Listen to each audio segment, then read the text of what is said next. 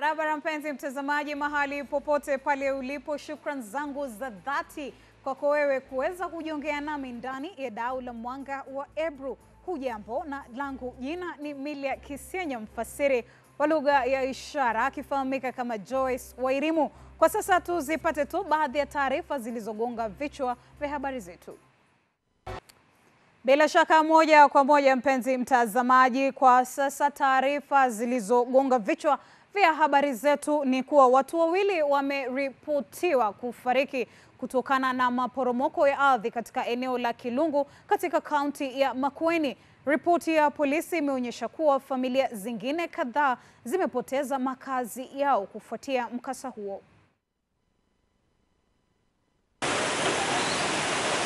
Eneo la Kilungu katika kaunti ya Makueni ndilo la hivi karibuni kushuhudia maporomoko ya ardhi ambayo yamesababisha vifo vya watu wawili, huku familia zaidi ya 20 zikibaki bila makao.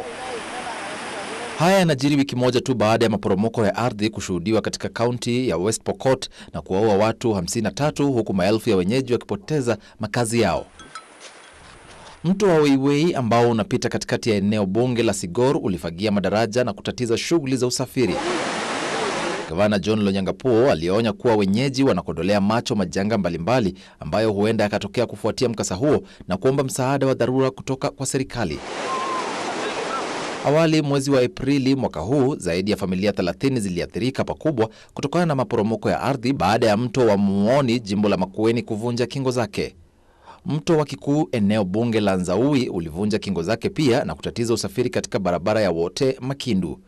Familia nyingi ziliachwa bila makao kufuatia mafuriko hayo. Mbali na hayo mtazamaji, kwa sasa ni siku ya 3 baada ya ripoti ya jopo kazi la BBI kuzinduliwa rasmi. Ngoma za kisiasa zinazidi kurindima kuhusu jinsi ipi ripoti hiyo itatekelezwa. Kwa siku ya pili sasa basi, naibu rais William Ruto ameongoza baadhi ya viongozi kupiga upatu mfumo wa utekelezwaji wa ripoti hiyo kupitia bunge. Hanajiri baada ya viongozi wa ndani wa kiongozi wa ODM Raila Odinga kusema kuwa ripoti hiyo basi inapaswa kutekelezwa kupitia kura ya maamuzi. Kuzinduliwa kwa ripoti ya jopo kazi la maridhiano almaarufu BBI kulifungua ulingo mpya wa malumbano kuhusu ni jinsi ipi mapendekezo katika ripoti hiyo yatatekelezwa. Na mtu asifuatishe, mambo iko sawa. Ya watu wa Tarehe watakoma. Nimengoja nione tsunami. Nilikuwa naambiwa tsunami itakuja. Tsunami itabeba Kawai, tsunami itabeba William. Hadi sasa William tuko na yeye hapa hajabeba na tsunami yoyote. Na huku ngoma za joto la kisiasa zikizidi kurindima, makundi ya simu yanaonekana kukinzana kuhusu ikiwa ripoti hiyo itatekelezwa na bunge au la. This process must be people owned. It will not be taken to parliament. It will go to the people at the end. The people of the Kenya are the ones who will decide what to do with that report. Let the people decide. Yes. BBI is the people's report, not the elite people politicians report. Na huku mrengo wa wanasiasa unaongozwa na kinara wa ODM Raila Odinga ukipendekeza kufanyika kwa kura ya maamuzi, naibu rais William Ruto na viongozi wendani wake wanapigia upato kutekelezwa kwa mapendekezo hayo kupitia bunge. Basi mtueleze which part of this report inahitaji kupelekwa referendum. Mbona sisi hatujaona? Si mtueleze. Sasa hii document kuna ile upuzi nyingine ya kwenda kuchukua watu kujifanya ati committee of experts. Ndio sasa waende wajaribu ku-reintroduce some few clauses ambazo wanaweka pale. Na waseme hiyo imeongezwa na mwananchi. Ndio wakidraft bill ikuwe na hizo additional clauses. Kwa mujibu wa Ruto na wendani wake, mapendekezo katika ripoti hiyo yanapaswa kutekelezwa na bunge ili kuokolea taifa muda na hela. Ile shida yenye iko Kenya, BBI sijaona kitu ambayo Kenya inapaswa kutumia 30 billion ndio mwananchi apigie BBI kura. Hiyo 30 billion ambayo ingetumika kwa referendum, hiyo pesa ikusanywe yote ipatiane kwa county governments as part of now kuonyeshana kuna goodwill. Na huku mirengo hiyo ya simu ikionekana kukubaliana na mapendekezo ya ripoti ya BBI, daraja la utangamano linaonekana kufifia kila uchao, hususan wakati taifa likitazamia uchaguzi mkuu wa mwaka 2027. 2022. Tutapitisha hii BBI, lakini 2022 ule jamaa atashindwa tena. Mngojee another BBI tu. Nataka nielewe kwa hii BBI ni class gani ambaye itamzuia Raila Amolo Odinga 2022 akishindwa na William Ruto akose kupigana vile analetanga vita. Swali yangu ndio hilo. Kinaitwa kitumbua cha BBI kina wenyewe, mpenzi mtazamaji, letu jicho. Ila kwa sasa basi wacha tufuatie na taarifa hizi. Zaidi ya familia 1400 zilizoathirika na mafuriko katika kaunti ya Garissa na Tarehe zimepokea msaada wa chakula na hata nguo miongoni mwa nyinginezo. Basi katika kaunti ya Garissa kambi 7 zililazimika kutengezwa kufuatia maafa ya mafuriko. Swala la choo katika kambi hizo pia limeweza kuangaziwa na serikali ya kaunti ya Garissa pamoja na shirika lisilokuwa la kiserikali la Msalaba Mwekundu. Hadi kufikia sasa serikali ya kitaifa hata hivyo imeomba kuingilia kati na kusaidia pakubwa katika operesheni hiyo ya misaada, kwani zipo kaunti ndogo kama Liboi, Olugo, Sangailu na Galmagala ziliweza kuathirika pakubwa. We've started here, the first camp, and we will be continuing reaching other camps.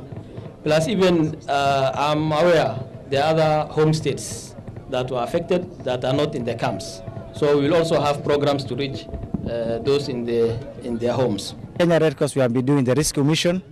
We have been rescuing people who are marooned in the river. And currently we are doing the interventions, both sanitation at the camps and also distribution of the non-food items. We are very happy, at least today, more than 253 in this camp will receive non-food items and also food items from the county government of Garissa. We've also constructed some big latrines to enhance sanitation in most of these IDP centers. You can imagine 1,400 households coming together and the kind of sanitation they require. But still, I think much is required from us. Na mama wa taifa Bi Margaret Kenyatta ameahidi kuwapa matibabu ya bure kina mama wanaougua ugonjwa wa nasuri maarufu kama fistula, hasa wale walio katika maeneo ya mashinani. Aidha, Kenyatta amethibitisha kwamba kupitia mradi wa Beyond Zero angalau zaidi ya kina mama 350 wameweza kupata matibabu bila malipo. Mama Margaret Kenyatta amebaini kwamba zaidi ya kina mama 1600 pamoja na watoto ambao wanaishi mashinani wameathirika kiafya. Hata hivyo, amesisitiza kwamba kina mama walio na ugonjwa wa nasuri watapata matibabu ya bure.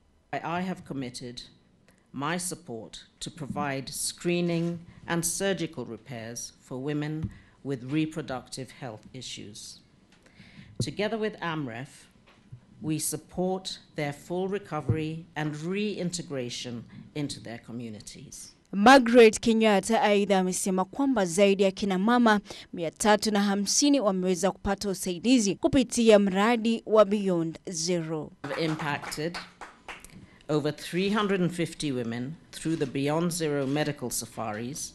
This is an outreach event that offers free integrated medical services. Waziri wa Afya Cecily Kariuki amesema kwamba Wizara ya Afya nchini imefanya juhudi za kuhakikisha kwamba taifa limepambana na ugonjwa wa nasuri vilivyo. We are indeed now able to monitor and account for through our data management systems, because one day in the very near future we want to look back and say we are at point zero. Mmoja wa walionufaika na matibabu hayo, Biruz, ambaye amedhihirisha kwamba kwa muda amekuwa akiugua ugonjwa wa nusuri lakini baadaye akapokea matibabu. Ninashukuru Mungu kwa sababu sasa nikisimama nimetembea all the way from Narok mpaka hapa na ninasikia ni more than normal. Njeri Njogu, Mwanga wa Ebru.